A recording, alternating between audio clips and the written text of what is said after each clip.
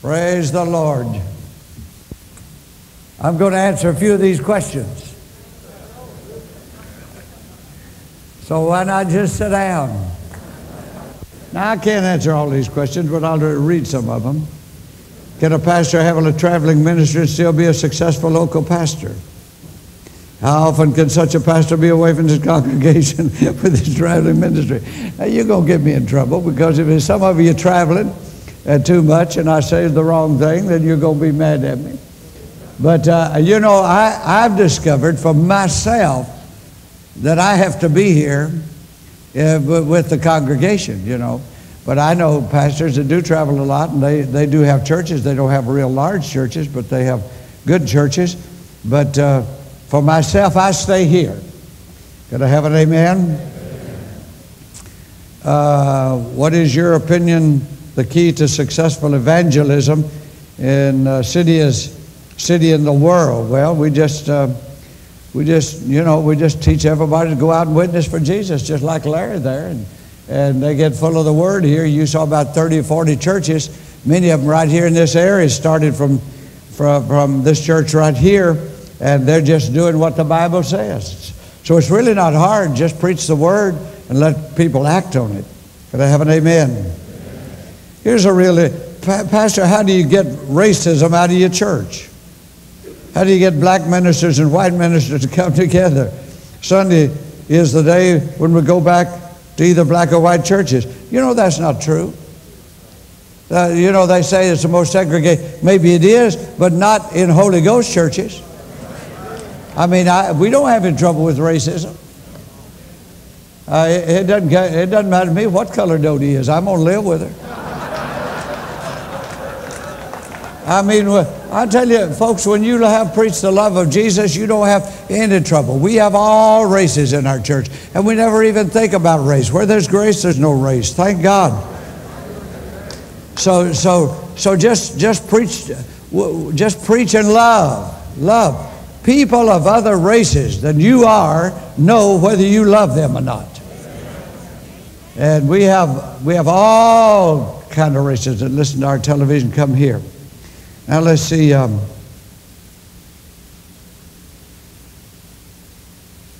Oh, here's a blessing to me. I didn't know I did this, but not a question, Brother Osteen, but just a thank you. 5 years ago, you wrote a person a letter of encouragement to a missionary who had lost his wife. You encouraged him to stay on the field and the Lord and serving the Lord. And you said you were praying for him because of your encouragement. He stayed on, and we met. Evidently, this is from the wife. We met, and now we are serving the Lord together. Isn't that good? Always take time to encourage people. Anybody can criticize, encourage them. Give that person a hand clap, would you? Oh, here's a good one. What is your view concerning the balance of power and authority between the pastor and his board? Well, I don't have a board, so I don't know.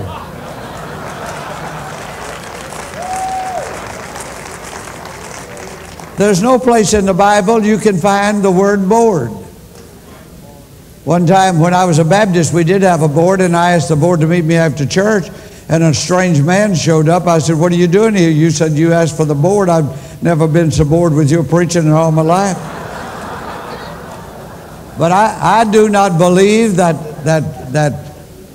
businessmen are anointed to run a church. I do not believe. I think they can give advice. I think they're good people. I think they can be a blessing to us and hold up our hands. But I just don't believe in boards. Now, we do have a group of people that set the salaries of our family here, and you know, if you have an advisor board and they don't do what you say, you get another one. You know that, and the government knows that. You know, if they don't agree with you, you just change boards.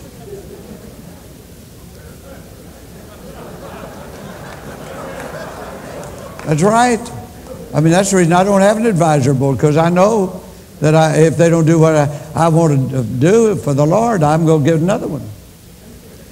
But there is, now my opinion, you know, I don't know everything, but I can't find anywhere in the Bible where it says have a board. Not even a board of deacons. We have wonderful deacons in this church, but we don't have meetings with them. They just deek.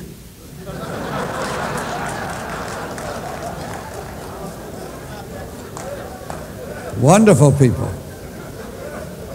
I used to sit in a Baptist church, and I didn't even have a vote in the deacons meeting.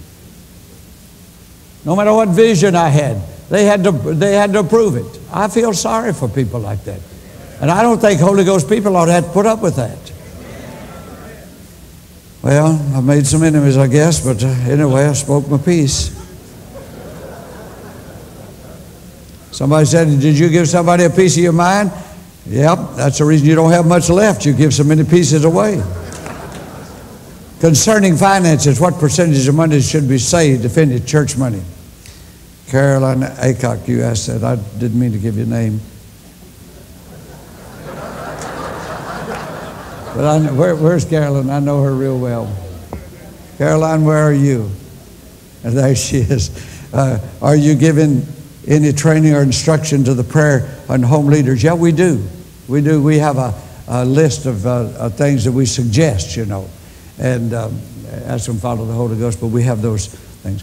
Well, everybody can just determine. I think that you ought to always function to where you can have a little reserve, at least some reserve, and then finally build up more and more. I don't think you have to have a cut and dried amount. Just follow the Lord. What is your pastoral structure to care for all the wonderful people in your church? What was the process of supporting more and more ministers and missions, reaching out to the nations? How did it grow? By the way, you are having a greater influence on ministries than you know. Thank you for hosting this conference. I appreciate that. I like those good little extra words in there.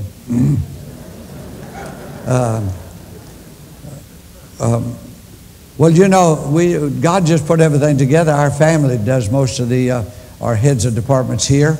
Dodie and I, of course, work together here, and Justin here is the administrator. Stand up, Justin, so they can see you're good looking and like your daddy.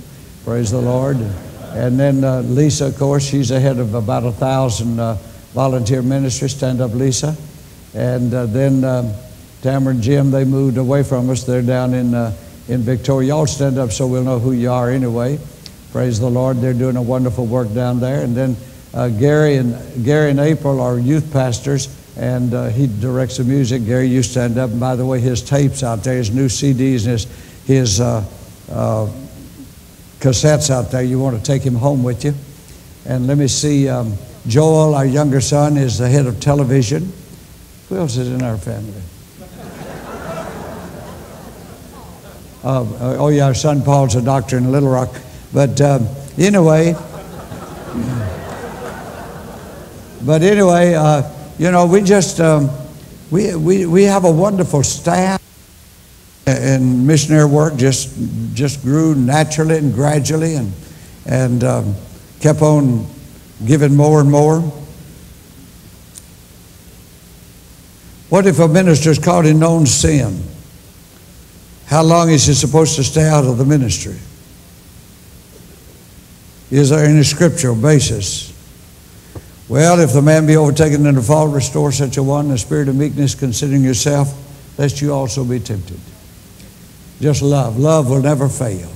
I don't think anybody ought to be condemned to hell forever and laid aside. Most people who make a mistake know they need to step aside until they get confidence. But our business is to restore, not to condemn, and not to condone. And if they have a habit of that, then there's a difference in falling and having a habit. Was there a time when you had God speak to you and to move on to another level without enough money, but God said move, the people would understand, begin to leave the ministry? What did you do? Well, you know, if God speaks to me, I just stay with it and let people leave. If they want to leave, fine. Doesn't leave anybody but me and Dodie here, we'll make it. You know, you just have to go on. If God really spoke to you now. Here's an interesting question. Can the devil steal life when God is our life, especially when they're not making any wrong choices? I think what they mean is when people die early, is it a sign the devil did it or so forth and so on? There's a mystery about people dying early. I don't know. Doesn't always mean that the devil did it. Sometimes they have a secret with God. I don't know. But we ought not to be critical. If they die early, just say, well, thank God they went to heaven. And David said, I don't exercise myself in matters too high for me. We've had people die early here in the church, so I just go on. We just thank God they're in heaven.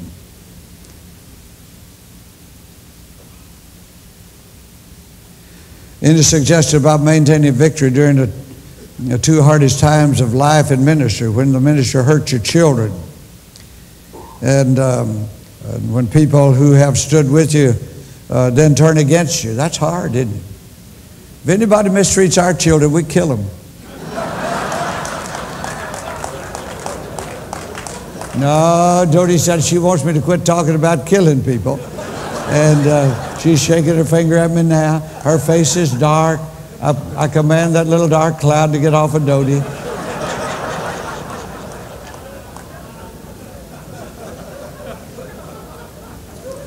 You know, we don't want to know what everybody says. Don't try to find out what everybody says. Better to be ignorant.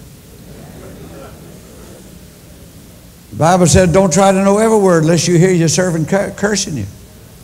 So, you know, it hurts when people hurt your children and people turn away from it. We had close friends when we got the baptism of the Holy Ghost, real close friends. They've never spoken to us to this day. I mean, when you will go on with God, a lot of people are not going to go, but just walk in love. Huh? Oh, if those people murmur at you, tell them about the snakes. You know, when they murmured in the Old Testament, God sent snakes to bite them. So remind them of snakes. That was Dodie's suggestion.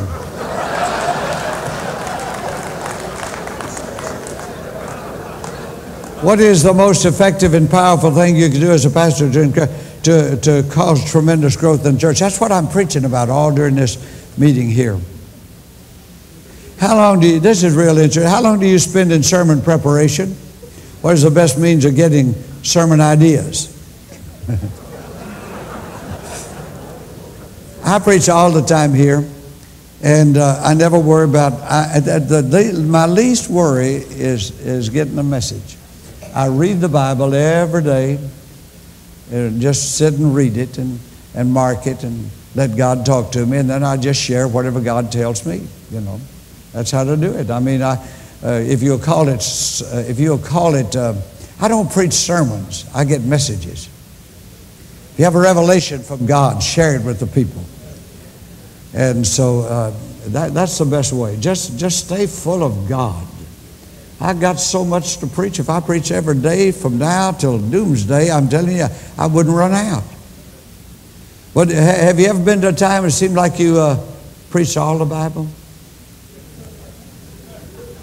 Nothing left. You preach it from Genesis to Revolution. I mean, there's nothing left. That's the time when you just ought to go to Psalms and just praise God. Just read them and praise, and read them and praise, and read them and praise, and read them and praise, and praise and praise, and laugh at the devil, and laugh at the devil. Read them and praise, and laugh at the devil, and get up and dance a little bit. It'll all come back to you.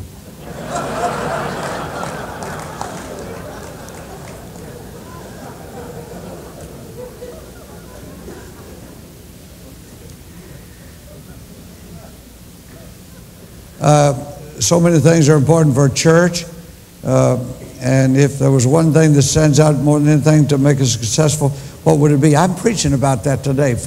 You know, the successful things, I mean the secrets of successful church. Do you teach on a lot on submission and authority? To Dodie, but it doesn't work. Dodie's saying, yes.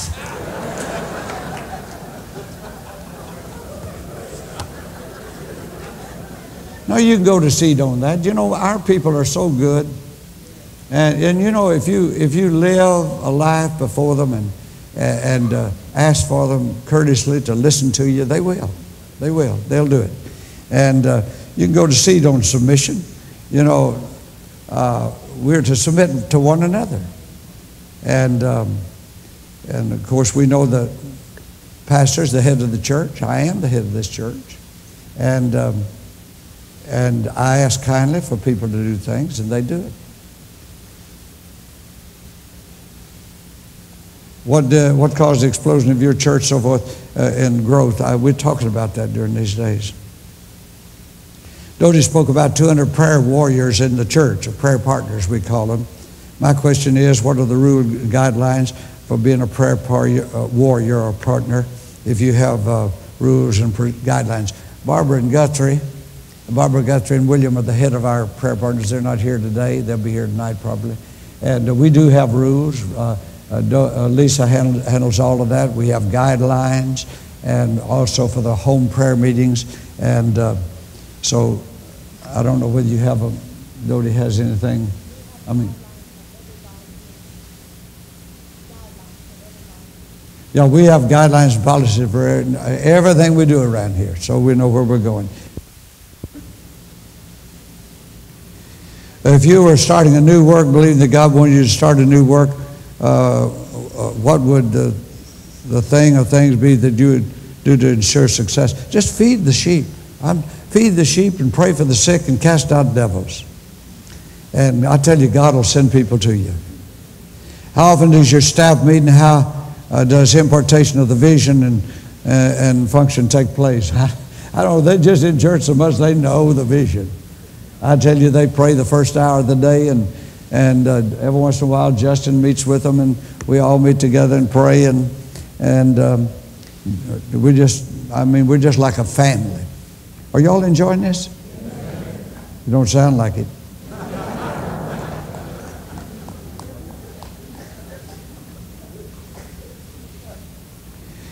We pastored 11 years successfully. 5 years ago, the Lord Spirit definitely said, "Step down and do full-time travel and missionary evangelist work." However, we had not had many doors open, and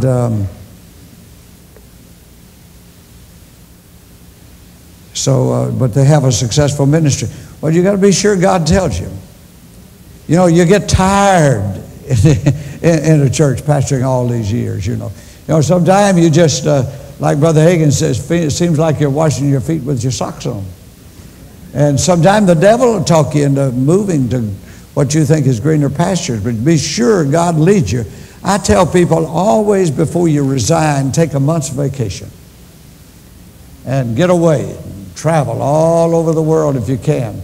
And then you may be glad to come back to a church. So I don't know. You'll learn something out there. Well, have a hard time, but you'll learn. What a timely and anointed message last night. What about outside ministers always calling for speaking engagements? How do you tactfully say no? Well, I just say, I'm preaching. We don't have many outside ministers. Our people here don't come during the week. You say, well, why don't they? I don't know why, but they don't come. If we have anything, we have it, try to have it Sunday, and Wednesday. Sunday morning, Sunday night, Wednesday night, when they all come. Not very many people come otherwise. Sometime when Brother Shambach comes, a few more come, because he knows how to holler and shout. And he's a fanatic, you know. But we shy away. And I tell you, I got so much to tell this congregation. Very seldom do we ever have anybody else preaching. We'll have people come and share a few minutes. Even missionaries that come. We have them share 5 minutes, but I do the preaching. When they come off the field, they don't need to be preaching. They need to be fed. But now some of them here will be preaching in churches, which is good. But I just say, well, I'm preaching Sunday. I'm preaching. If God leads me, I do have. Now, I know these people do need a place to preach, but I have to do what God tells me to do. And I know some of you traveling ministers may not like that, but if God led me to have you, I would. But I've got to be led. And God does have churches He wants you to be in. Everybody's not like Lakewood. Perhaps the most difficult thing for me to release responsibilities to others. I find myself doing it all myself when I see it hasn't been done, and so forth. How do I release it? Well, you just have to learn. Just trust somebody to do it. I just got it all released here till I don't have anything to do. Somebody said, no wonder your kids do it all. Our kids remind me, said, no wonder you have an easy time. We do all the work.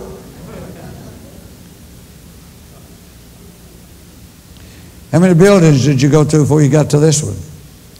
Well, we built one 75 by 100 and then doubled it and then doubled that, and then we moved over here.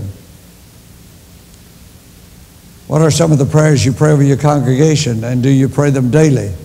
I don't do anything daily except read my Bible and pray. I don't try to get in a habit of doing something the same way all the time. Just enjoy God.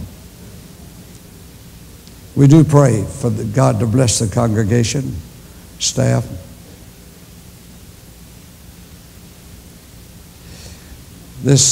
I'm answering some of these questions here. How do you raise up leaders in your church? I mean, they just sit here till they get so full, they just rise up. I mean, they get full of God and just want to go out and do something for God. What negative things do you tolerate in your staff and key leaders? Nothing. We do not have negative attitudes in our staff. And we are so blessed because we let the Holy Ghost lead them here.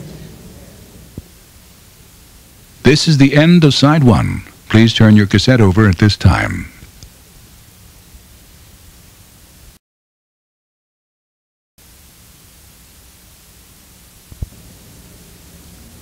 Brother Hagin said in 1996 in the winter camp meeting we should not clap. Now what do you want me to do? Get in an argument with Brother Hagin? Why, I go to Brother Hagin's meeting and they clap. I did more clapping at his meeting than any other time. I was there. Don't tell me they didn't clap. What Brother Hagin is saying is there are two kinds. When you clap, you know, there's a far different realm in raising your hands and worshiping God, and there is a realm of worship and praise and adoration of God that is beyond clapping. That's all he means. And if all you do is clap, clap, clap, but then there ought to be a time when we adore the Lord, when we praise His holy name, when we lift our hands and worship Him. I don't disagree with Brother Hagin at all.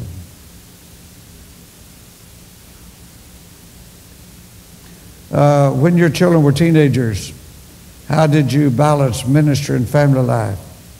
We find that as teenagers, our children sometimes resent Dad's profession, even though they're wonderful children and love the Lord. You know, we just never had any trouble.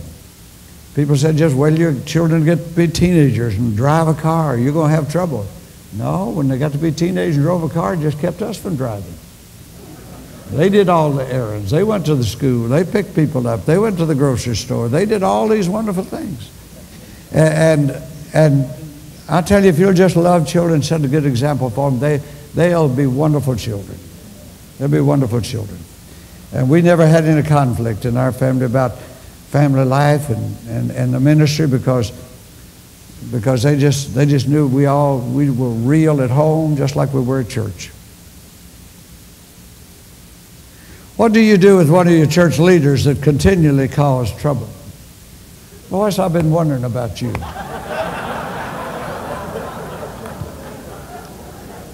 Well, you know, if a person causes trouble, I would talk to them. I haven't had anybody like that. I'd talk to them and reason with them, and then pray over them and pray for God to move them out. And if they can't fit into the vision, they need to be someplace else. Maybe they're just out of the will of God. How did God get such great love for people into you and Dodie and your family? Pastor and Dodie, you two have more love for us visiting ministers and the saved and the unsaved.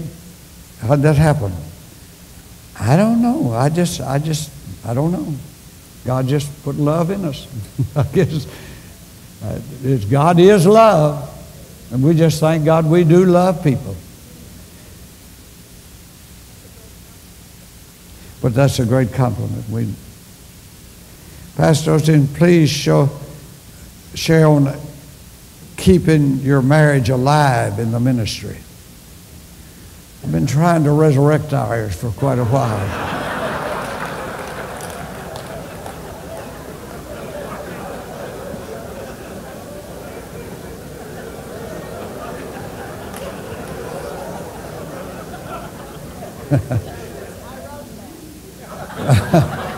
Oh, Dodie wrote that.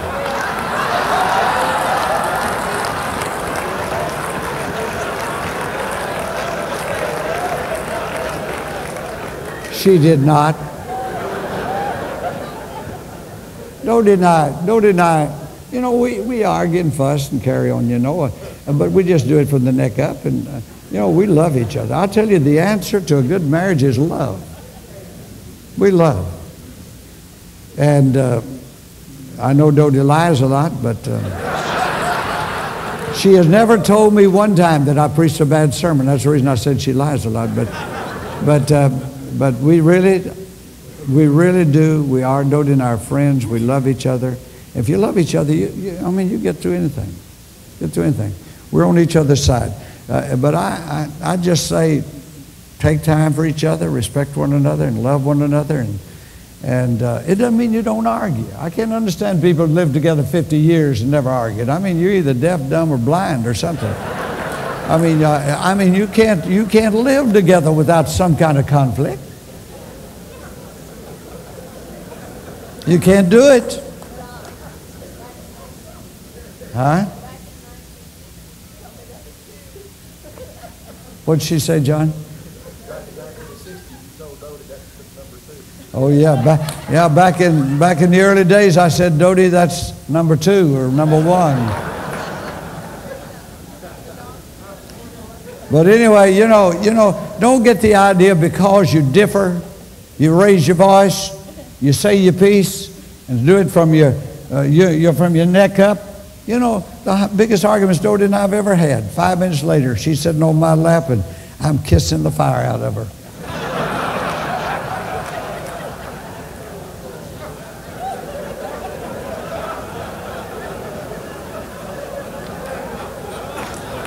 Listen, folks, just because there's snow on the roof doesn't mean there's no fire in the fireplace.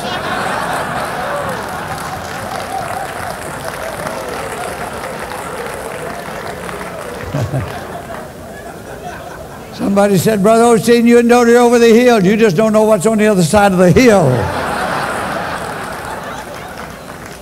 Dodie doesn't like me to talk like that, but it's wonderful to know that love lasts. But don't get the idea. Don't get the idea that because you have an argument that things are over. Dodie, you ever try to come to church with a car full of kids and stay spiritual? Arguing and fussing and beating on each other. And Dodie and I got in an argument one day coming to church. I don't know what it was. Something she said wrong. But we got in an argument, and men are different. Men get over arguments real quick. Women, they fume. It takes them a while to thaw out.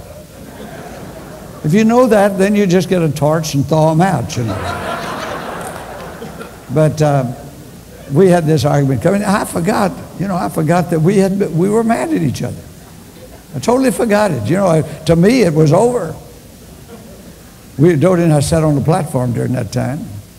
I'm glad we finally got off, but we were sitting there, and I wanted to know a man's name sitting out there. I said, Dodie, what's that man's name? She said, I'm not going to tell you till you repent. I'm sure people thought, I wonder what holy things they're discussing. What marvelous revelation are they getting up there? I said, Dodie, I need to know his name. Repent. Dodie, I said, I'm the pastor of this church. Tell me his name.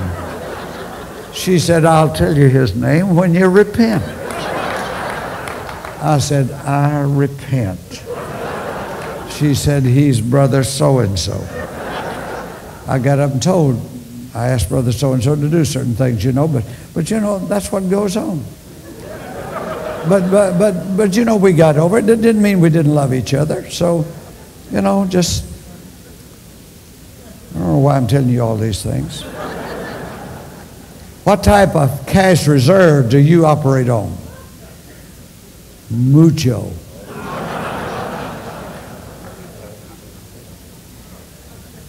You know, it's different in different years. We're, you know, when you've been living a long time, you got a long time to gather things up, do things. But you ought to always have something to operate on in your personal life and in your church. Do you ever cut expenditures to balance the budget? Sometimes you get overstaffed.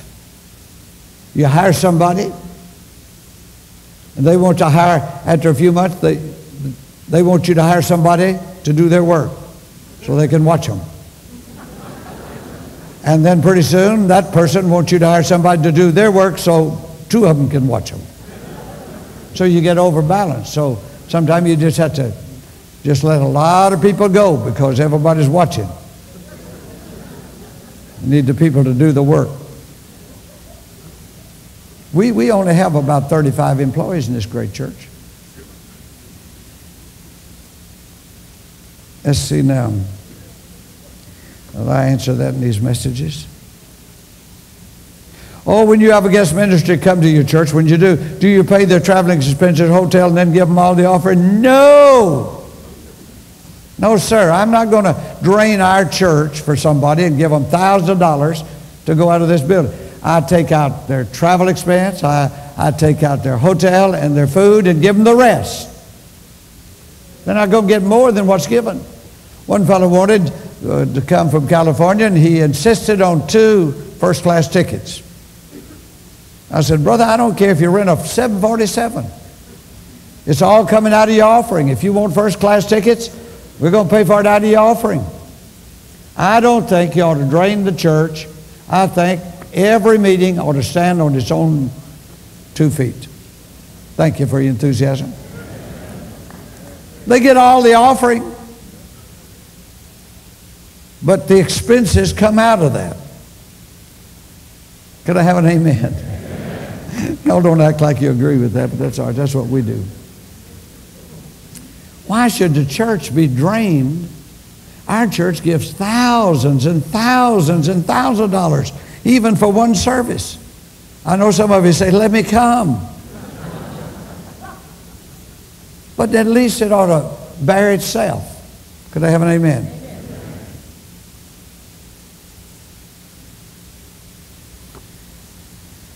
Let's see.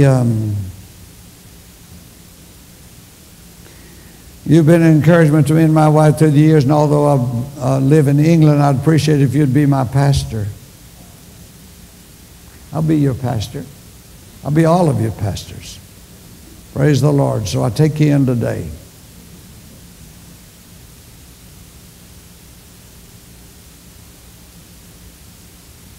How do successful pastoral couples scripturally pastor when both are teachers of the Word? Well, there's a difference between a teacher and a pastor.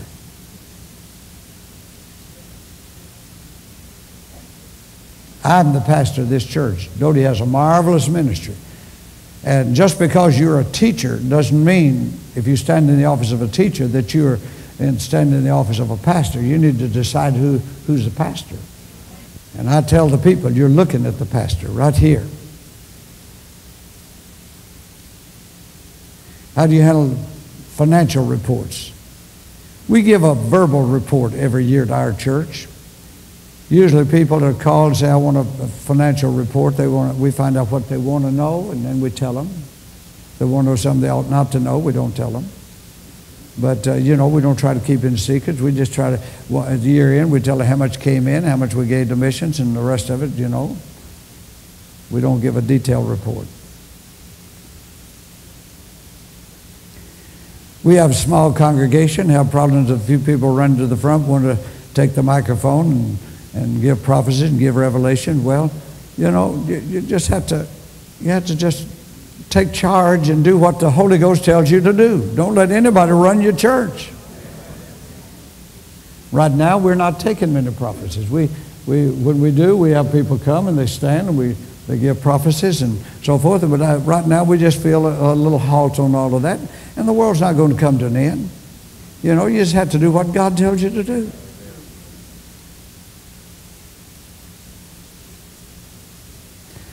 Can you share ministerial decisions with your wife? Why? That's a strange thing to put there. Well, you and your wife ought to be real close, and Dodie and I are close, so she knows pretty well what's going on. And ought not to be a big secret, unless God tells you to keep it a secret.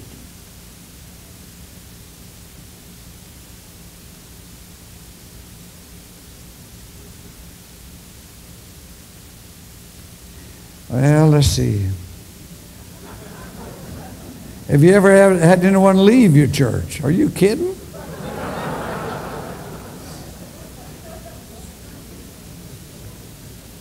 We have them leave all the time. Many of them write and tell us where they're going, why they're leaving. We pray over them and bless them as they go. And then sometime, they find out they've left a good church and they'll come back. We love them.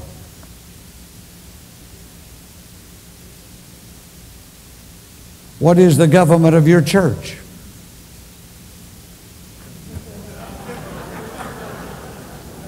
In every denominational church, there's one family or one man or one woman that runs it. Every Baptist church I had, there was a one man or woman that had the big say-so. Somehow churches realize that somebody ought to have the last say or the first say. Well, it might as well be the man God put there. Amen? It doesn't mean you're a dictator, but somebody has to make the final decision. God so loved the world, He didn't send a committee. God put the pastor as the head of the local church. I personally do not believe in plural leadership. If you won't believe that, that's all right. But when God sent a message to the messenger, the leader of the churches in Revelation, it was singular to the leader. He didn't write to angels, to the leader of the church. God holds me responsible for this church. What do you think about the end time? You believe it's near? I believe our time is short to evangelize the world. Amen? Praise the name of the Lord. Well, I don't know whether I helped you or not, but I tried to answer some of those.